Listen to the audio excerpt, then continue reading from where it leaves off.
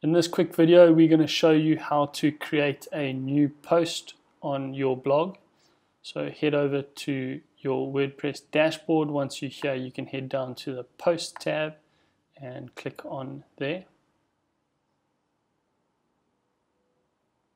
And we're going to head to the top next to Posts and click the Add New button.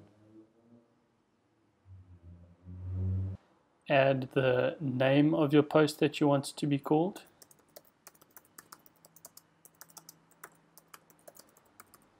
We're going to call this Introduction to WordPress. And then you can save it as a draft.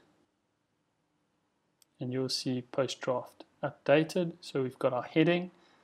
And when it is live, once we've added the content that we want to, we can click publish. If we click publish right now, it will be live on our website. And we will be able to view it straight away. So let's add a bit of content so we know what it's going to look like.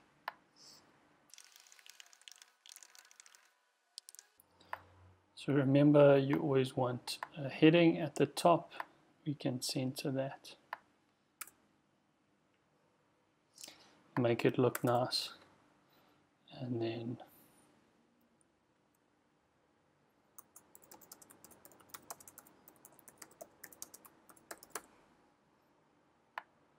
that'll be our main content, and we can click update. And we can head over to the top here to view the post and see what it looks like. So there is your new post. There's the heading. It's under your blog, and you have your heading one that you've added and all the content that you've added.